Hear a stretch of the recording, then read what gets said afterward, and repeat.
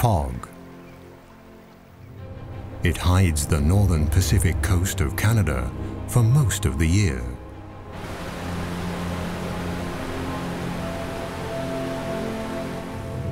This is the Great Bear Rainforest, a forest full of mysteries and wild creatures. A primeval forest, unchanged since the last ice age.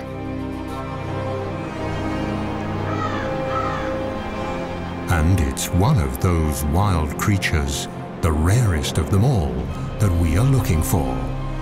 Moksgm'ol, the spirit bear.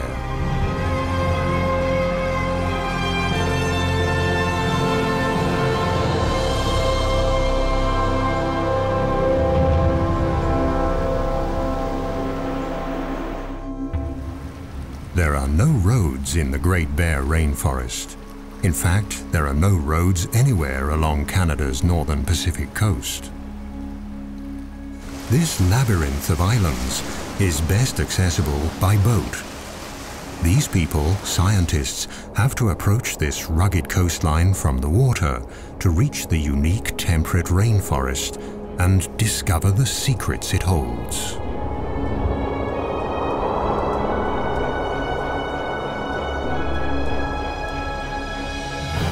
Few regions on our planet produce as much biomass as this rainforest. It's the world's largest and most productive temperate rainforest and thrives along the west coast of Canada, a vast 300-mile-long expanse of fjords and islands along the North Pacific.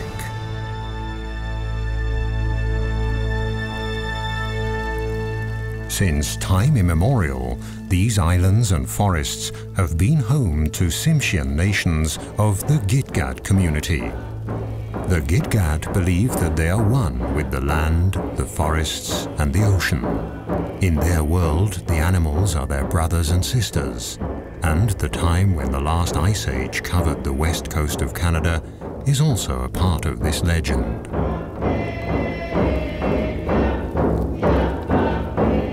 Raven, the creator, wanted to leave a memento of the Ice Age, and so he decided that every 10th bear should have white fur.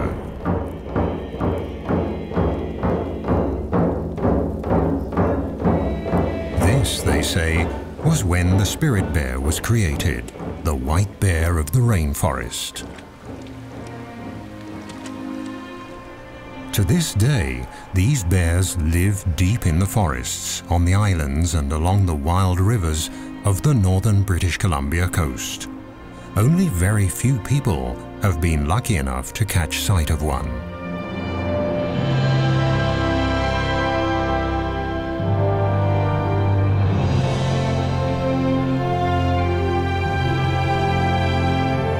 Like a gigantic wall of granite, the coast mountains block the clouds that roll in from the Pacific Ocean, causing them to rise up and drop their moisture.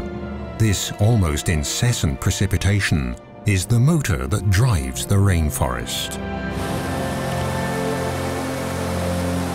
A motor that never stops and never falls silent.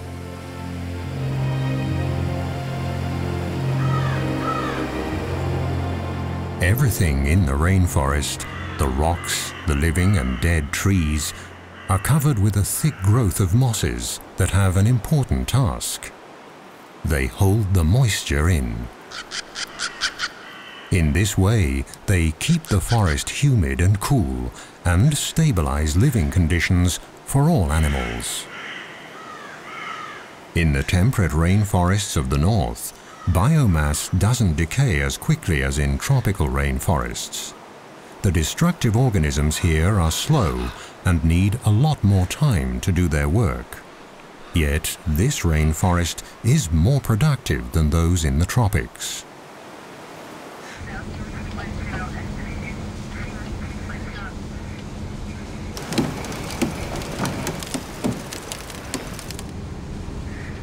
In this remote region, it isn't easy to do research or even travel at all.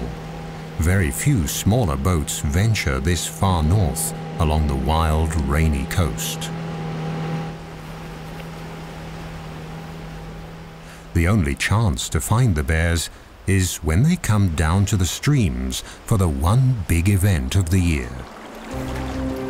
The arrival of the salmon in late summer. For now, though, all is quiet.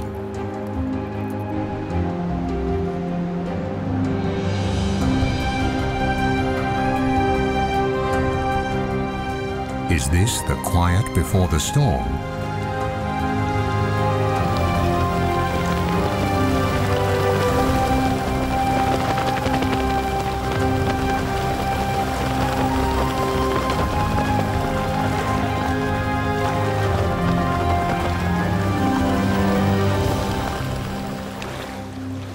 On the outer islands, the group discovers a pack of coastal wolves.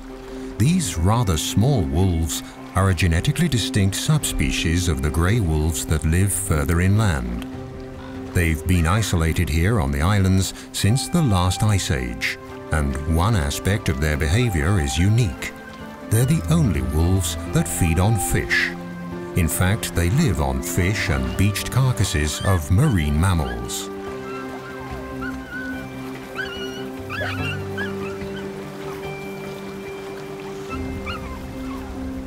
Food that also attracts other hungry visitors.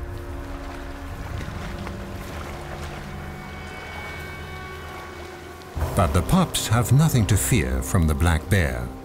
During the spring and summer months, the bears eat only berries and grass, and they move slowly to save energy because there are not enough nutrients in the grass to help them gain weight. The river otters living on these islands have also adapted to the salt water. The bear is no threat to them either. They're quick and clever.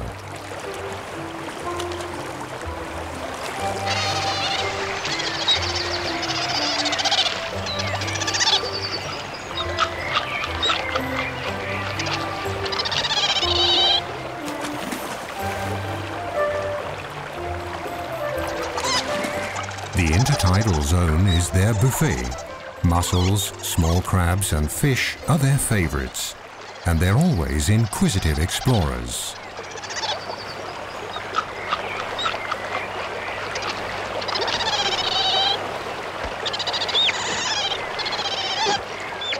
The ravens, the heralds of the rainforest, announce a visitor.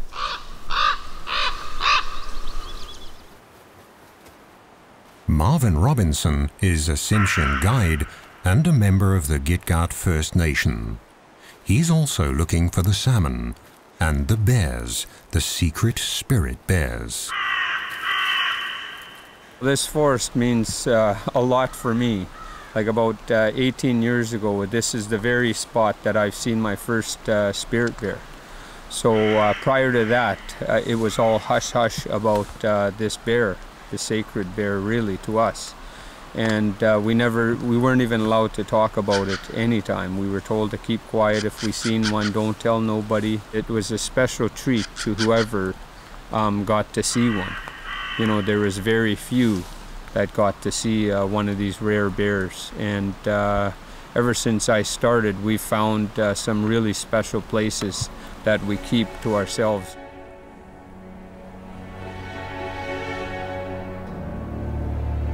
And indeed, the places here are special. On the outer islands, waves and winter storms have created magical beaches.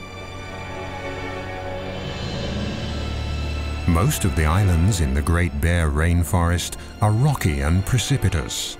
Wide estuaries and shallow coves are rare. But the steep cliffs also offer food. Here, with a little luck, a visitor could get a first glimpse of the mystic animal the experts are looking for, the famed spirit bear, one of the rarest animals on Earth.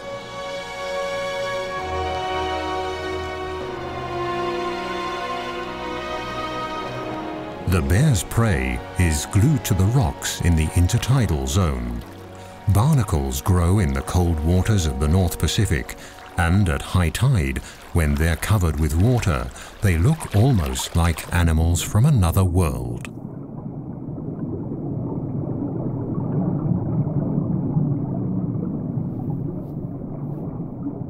Their feathery arms filter plankton out of the water. It's hard to believe that these little creatures are related to crabs.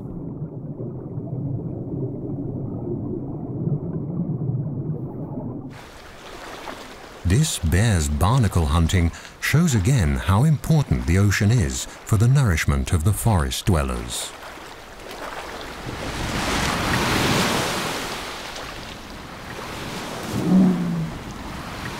And there's enough nutrition to feed even the largest animals that roam the waters, the whales. At low tide, barnacles and mussels are exposed along the rocky shores. Their shells are closed tight. For the spirit bear, detaching them from the rocks is no problem, and the reward is a very tasty snack.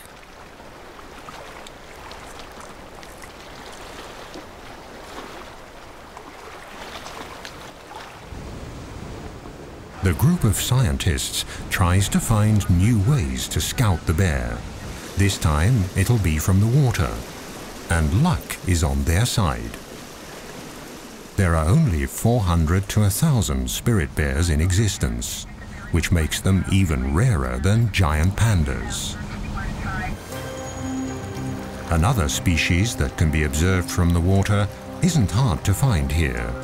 The humpback whales seem inquisitive and sometimes even playful.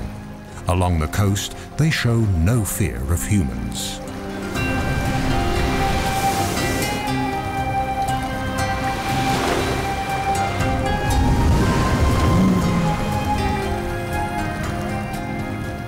The village of Hartley Bay that the group is heading for is Marven Robinson's home. It's one of the handful of settlements along the coast. There are no roads here either, just boardwalks between the houses. But the people are very much part of today's world. About 150 people live in Hartley Bay. Most of them belong to the Gitga'at nation. They welcome the few visitors who make their way to this remote community.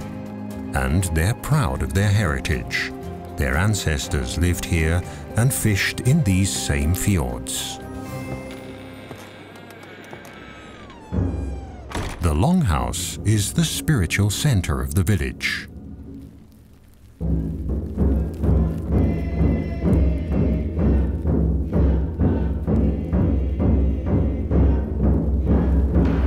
The families come here to chant and dance, and the elders recount the nation's legends. Legends that also relate to the white bears of the forest.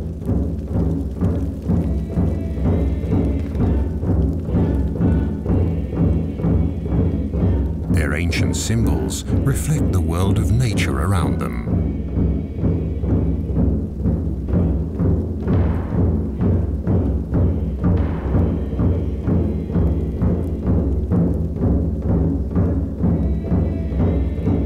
The chiefs do what they can to protect and preserve their homeland for the younger generation. They can enlist the help of the spirits.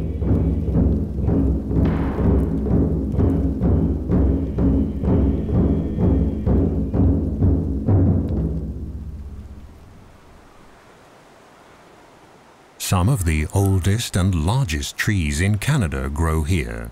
The giant Sitka spruce, the ancient yellow and red cedars, and the hemlock, trees that need the cool, the fog, and the rain. They are the foundation of the temperate rainforest.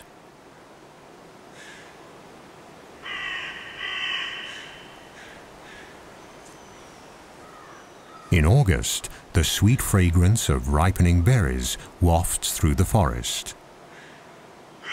Bright red huckleberries, elderberries, salal and blueberries, and many others grow in abundance.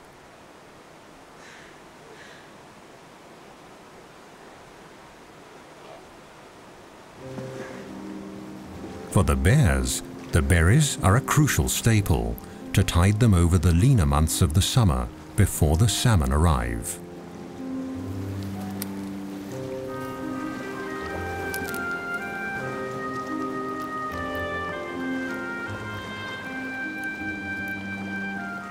The spirit or Kermode bears are not albinos, but white black bears, a mutation that probably dates back to the last ice age.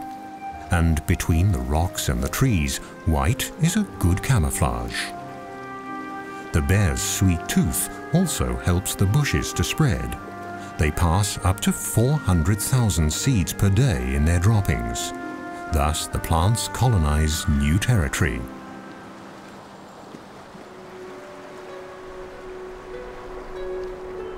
In the temperate rainforest, fog can cover the land in a grey veil within minutes.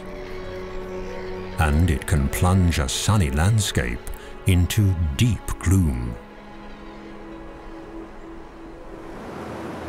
Along the mainland coast, the islands of the Great Bear Rainforest lie close together. At high tide, millions of gallons of nutrient-rich salt water rush inland through the narrow channels to flow back out at low tide, thus linking the ocean and the land. The currents sweep along everything in their path, creating a rich broth full of life.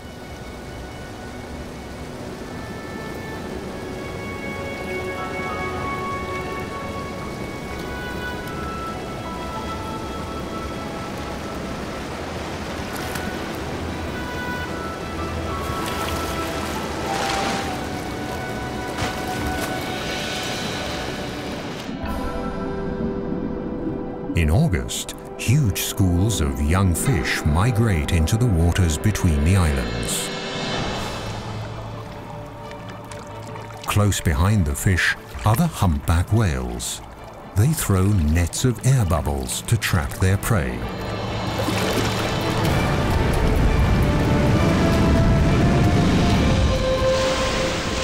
Success! Thousands of fish are caught in their gigantic mouths. Their baleens filter krill and fish out of the water.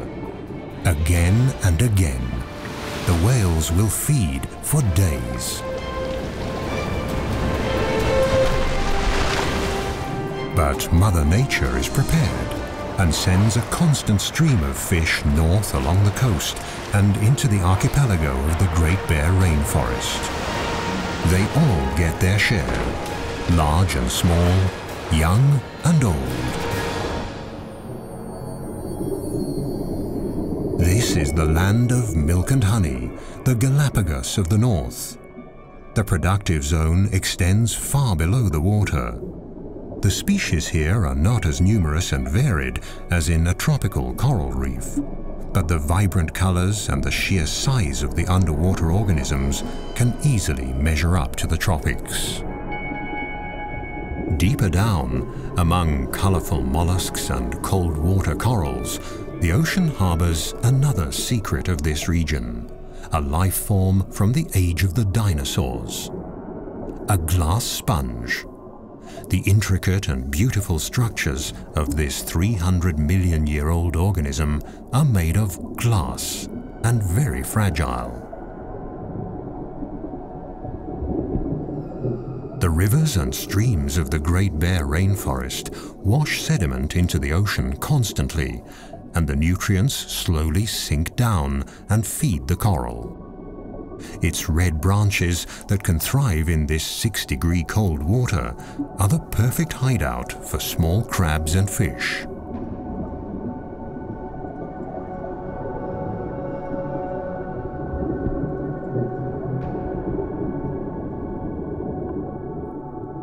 The silica from the rocks provides the building material for the sponges. With a little help in the form of sand and water, they can make glass. There are even whole glass reefs on the continental shelf, about 600 to 1,000 feet below the surface.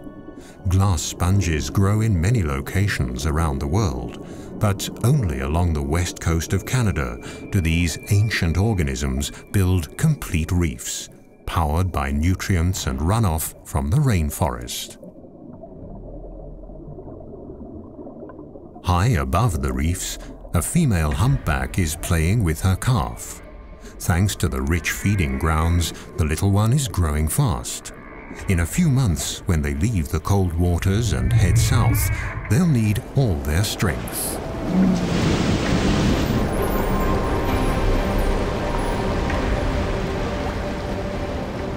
The mother breaches to show her strength, a behavior that can be seen quite often here. Nevertheless, it's a spectacular show.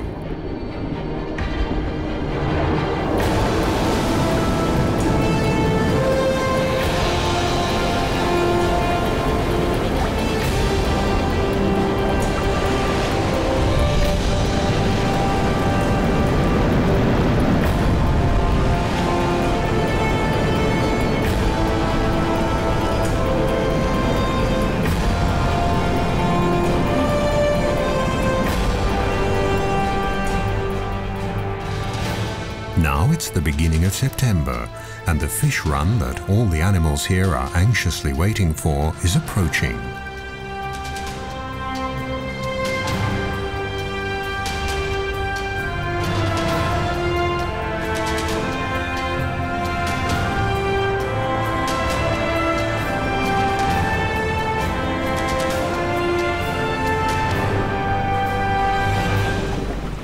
The group steers the boat west to the edge of the open ocean, where a colony of sea lions await the fish on windswept islands at a safe distance from bears and other predators.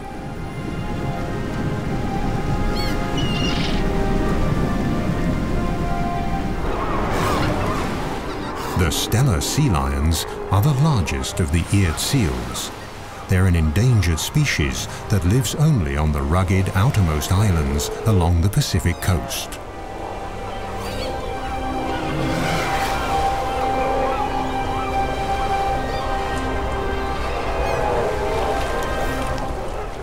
The strong, territorial males can grow to a length of more than 10 feet and weigh up to 2,500 pounds.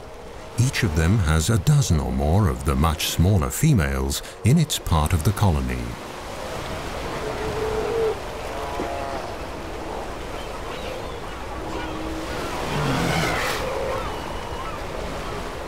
Since the 1970s, their numbers have plummeted by 80%, and scientists have yet to find out why.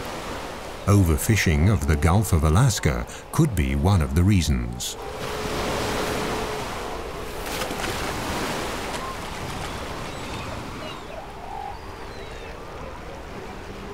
The weather turns. The first heavy rain of approaching autumn triggers the epic fish run. After 2 years in the ocean, the salmon are now returning to their birth streams.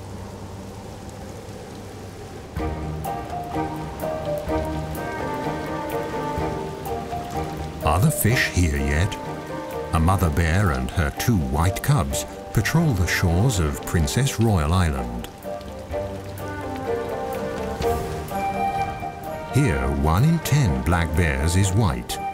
The white fur color is passed on through a double recessive gene. White cubs will only be born if both parents carry that gene. And bears with black fur can also carry the spirit bear gene.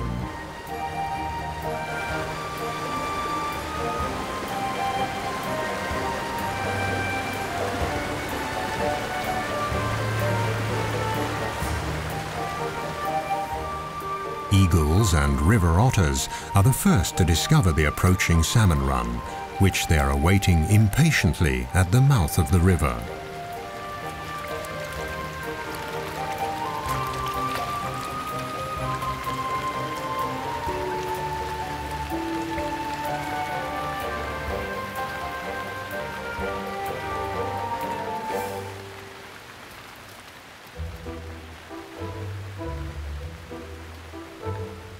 Further upriver, a black bear mother checks the water level. It's still too low for the salmon to come. This little bear will see the salmon run for the first time in his life.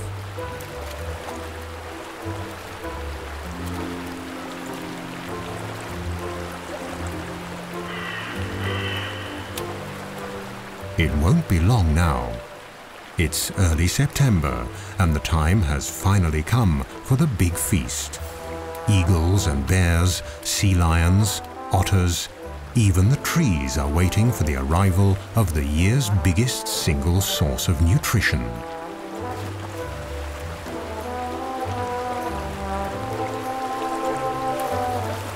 And the big feast will also complete the yearly cycle. Shortly afterwards, the bears will start looking for winter dens.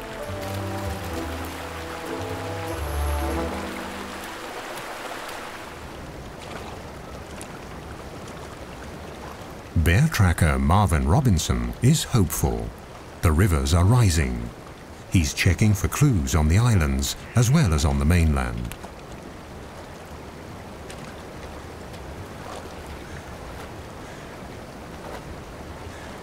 Across the channel from Princess Royal Island, a grizzly mother and her 2-year-old are also checking the waters. Grizzly bears live only on the mainland, leaving the islands to the black bears.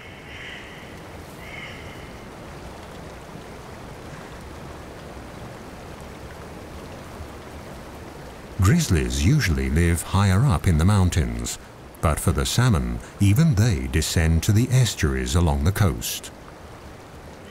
Marven is concerned. The rains came late. He hopes the salmon run won't be affected.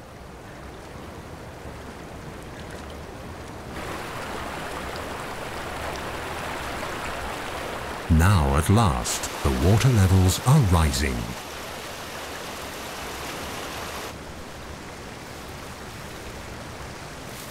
The grizzlies use the waiting time to stock up on sugar, trying to pull the last crab apples off the trees along the riverbanks.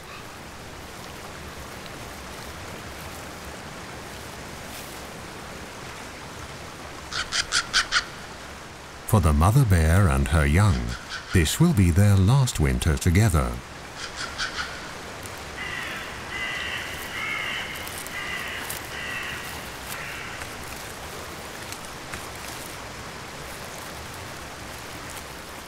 If she can fatten up enough for the winter, she'll have a new cub next spring. But if the salmon run isn't good enough, she'll reabsorb the already incubated egg in her womb during hibernation. Still no salmon, but now the autumn rains have really picked up. This region gets an incredible 4,500 millimeters of precipitation per year. That's 4 times the rainfall of a wet city like Vancouver, further south along the coast. This is a true rainforest.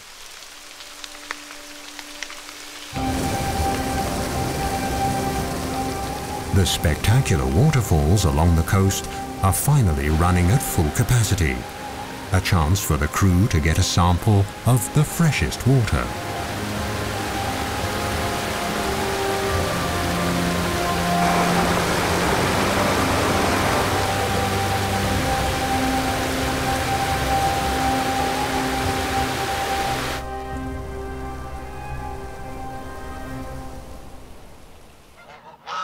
Autumn has arrived, and the first geese are migrating.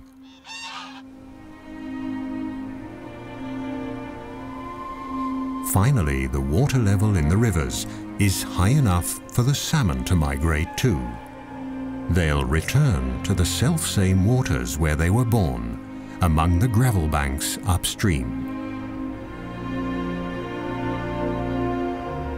At 12-hour intervals, at high tide, new waves of hundreds of thousands of fish will rise in the river deltas on the coast and make their way up the streams.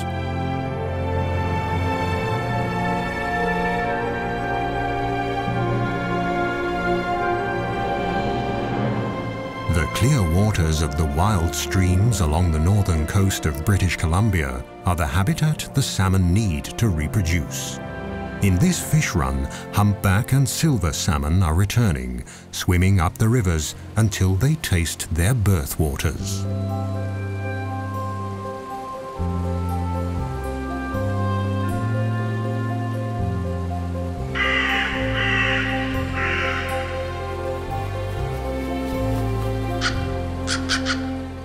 here, the ravens, the heralds of the forests, spread the news.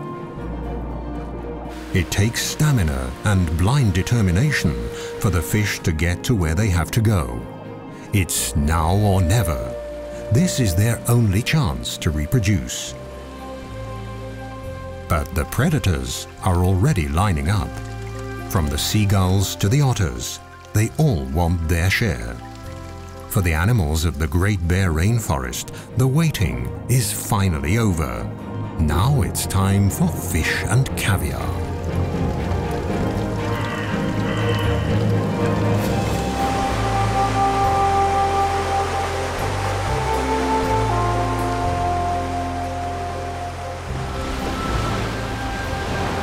The fish that don't make it are swept away by the raging current, ending up on the rocks and in the kelp of the intertidal zone, right at the feet of the waiting bald eagle.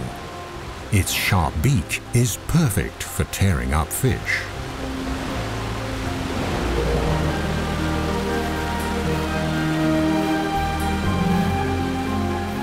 The gulls will get their fair share. But here on the Rain Coast, the bald eagle is the true king of the skies. On the verge of extinction only a few decades ago, these magnificent birds have made an amazing comeback.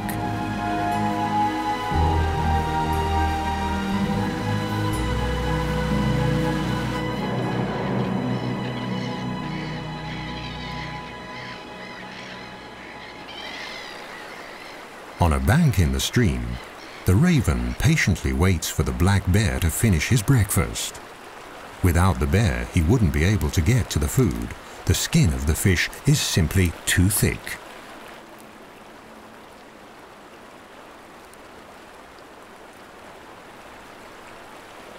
Come on, haven't you had enough yet?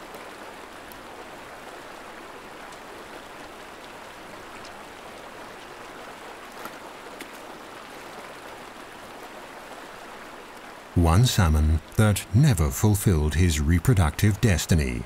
He died on the home straight. The coastal wolves are also joining in the feast. The estuaries are now full of fish.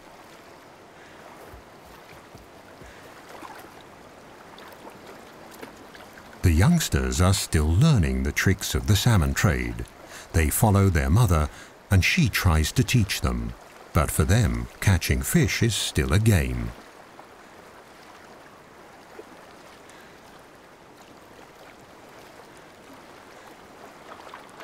In the shallow tide pools, it's easy to see and grab the salmon, which are tired, in fact almost exhausted from their long journey.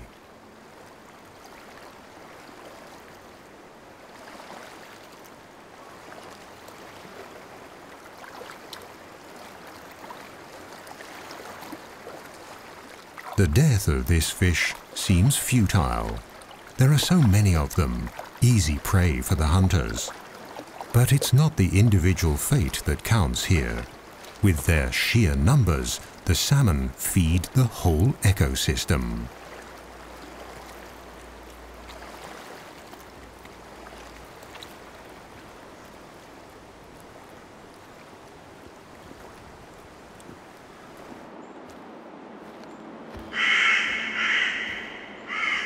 Further back in the forest, Marvin often finds leftovers.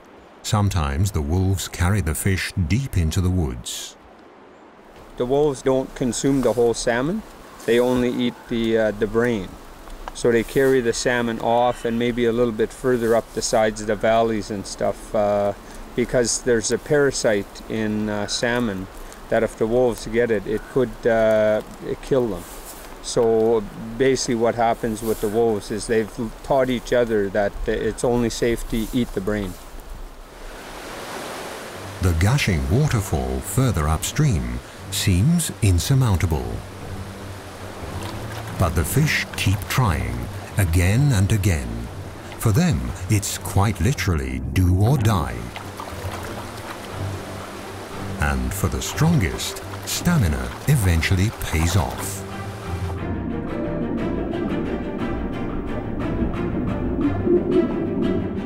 This salmon was born here 3 years ago.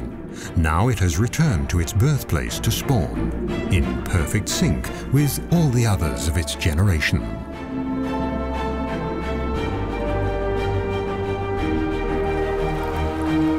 In the first few months after hatching, the fry will stay in their birth streams.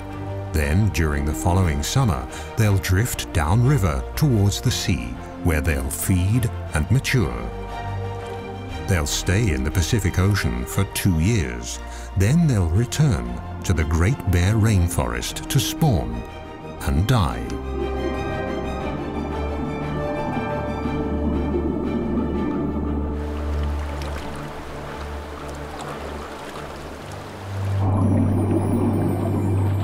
In a rush of hormones and wild abandon, the fish become oblivious to their surroundings and their predators.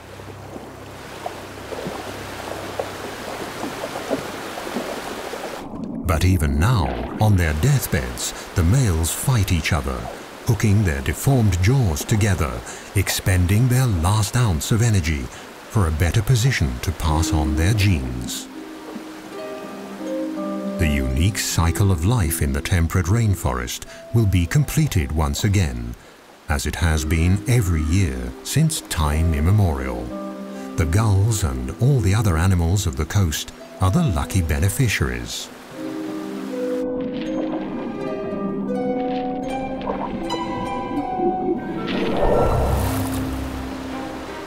Foraging has become an easy task for the bear as well. The fish are in a daze, without much perception of their surroundings. They'll only react when the paw almost touches them, and jump is not an option anyway.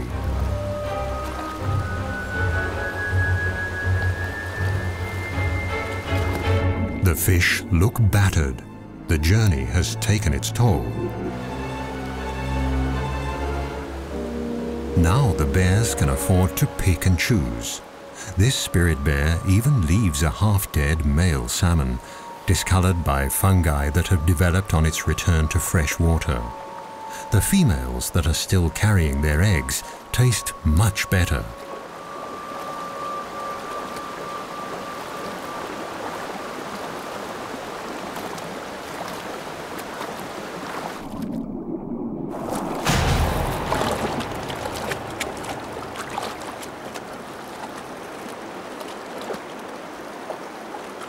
During the 10 days of this salmon run, every bear and every wolf will each carry about 1,600 fish off into the woods.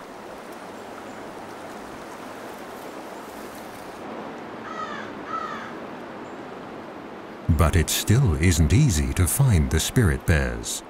Even for experienced trackers like Marven, who take researchers and visitors to these streams, it's a special treat to watch the white bears during the salmon run. So far, they've only seen black bears and squirrels.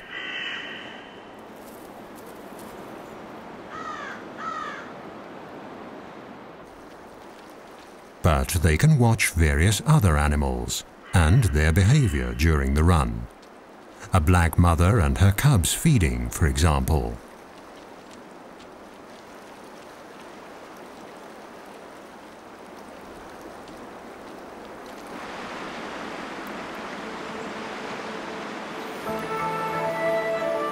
There are also gourmets in the woods. The Steller's jay is looking for salmon caviar. The eggs are pure protein and clearly very tasty to the agile birds.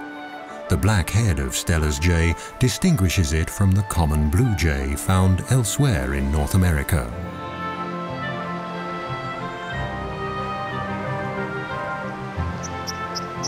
The dipper loves the fish eggs as well. Its plumage repels water, so it can actually dive for the treats and swim underwater.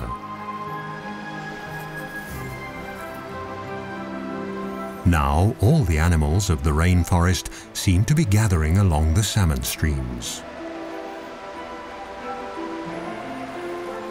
But the smaller ones need skill and good eyes as well, and a measure of luck.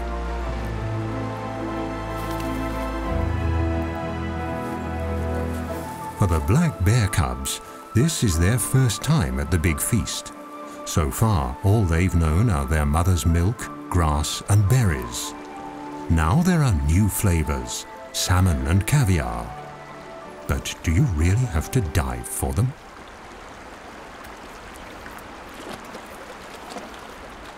Let's see how to get to the fish.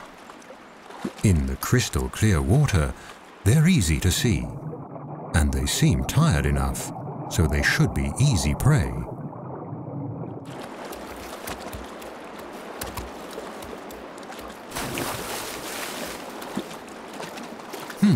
That wasn't too successful.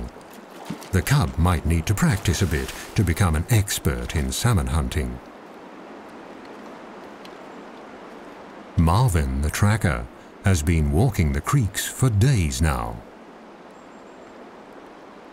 Then, suddenly, there it is, Moksgm'ol, the prodigious spirit bear, one of the rarest animals on Earth, and one of Mother Nature's miracles, right in front of his eyes.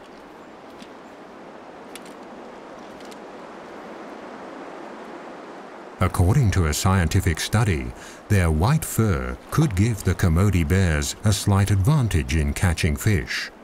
To a salmon, the fur might look similar to a white cloud.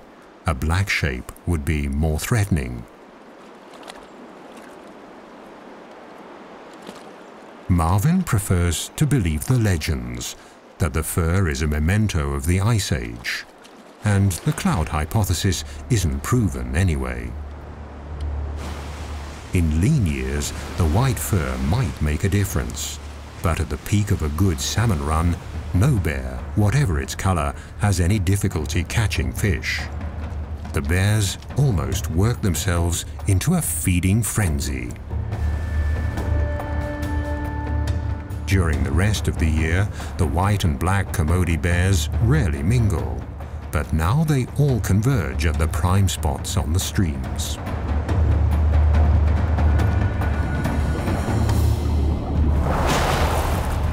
Overall, the black bears seem more aggressive and wilder than their white cousins, but they're also more wary.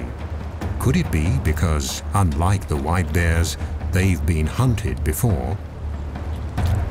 But wary or not, all the bears have to come to the streams. They have to store fat for hibernation.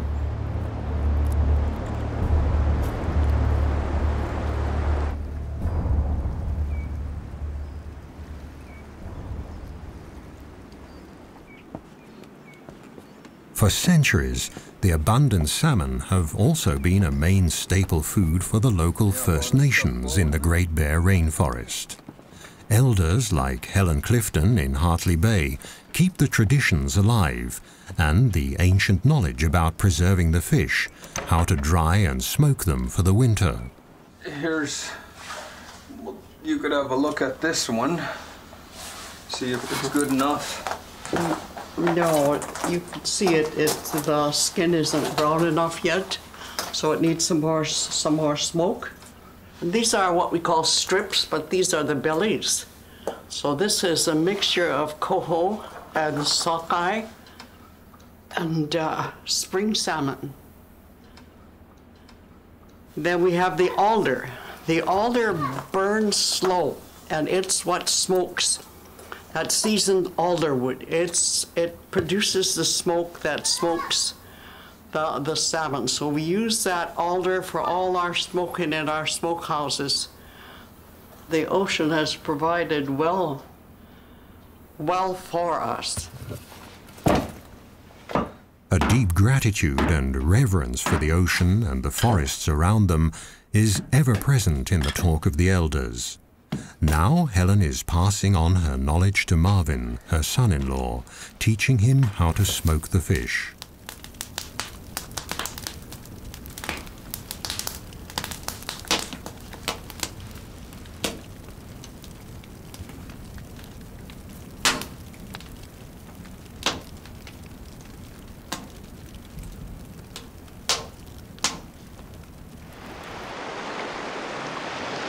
There has been enough fish here for man and beast for thousands of years. For the Great Bear Rainforest, it's a matter of survival.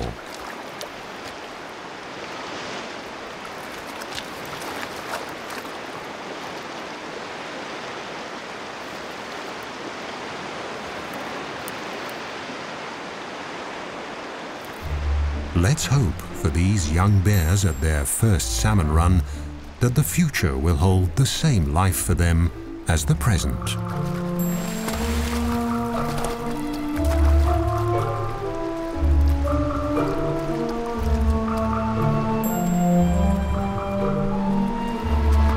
According to native law, the black bears discriminate against their white siblings.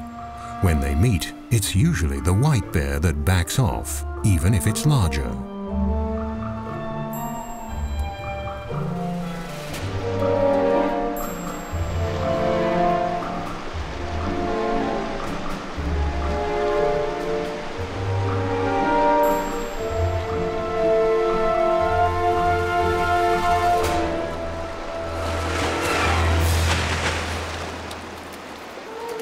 One last fish for the road should be all right.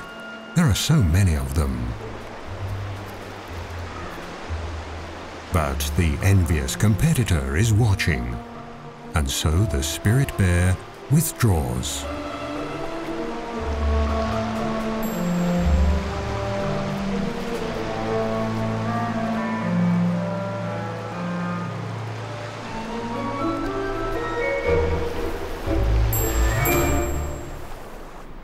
The bears often prefer to eat their fish in the quiet of the forest. They use day beds in hollow tree trunks or small caves under roots where they rest and digest. Maggots, bugs, and many microorganisms help the process of decay and decomposition. Mosses can macerate the organic nitrogen and make it available to the trees. The salmon are actually feeding the rainforest. The thickness of the tree rings alone can show which years were good salmon years.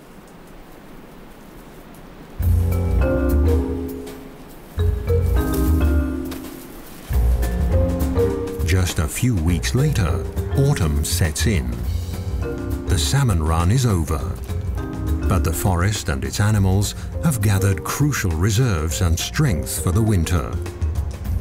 Now it's time for some of the smaller ones to stash away seeds and other winter provisions.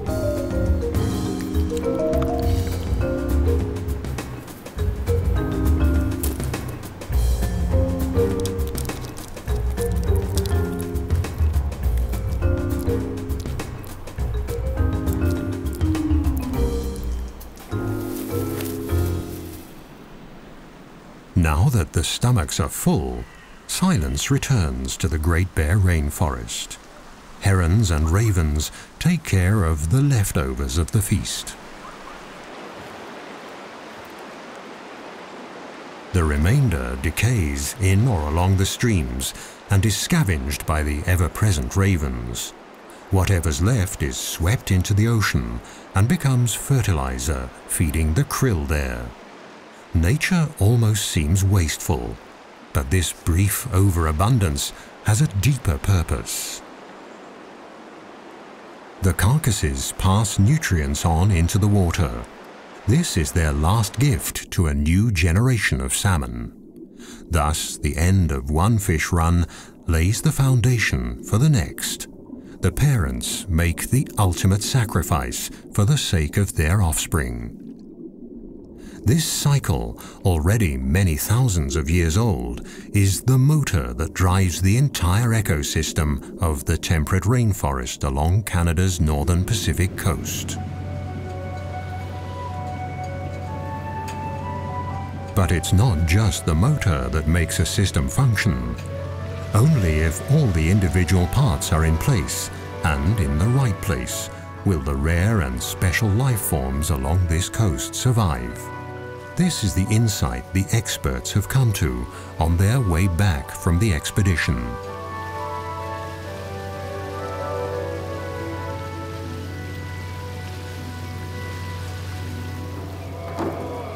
It's a lesson the people of the rainforest learned a long time ago. Their songs and icons tell of all the creatures of the forest and the ocean. But the spirit bear is the one special animal, the iconic species, that symbolizes the spirit of the rainforest.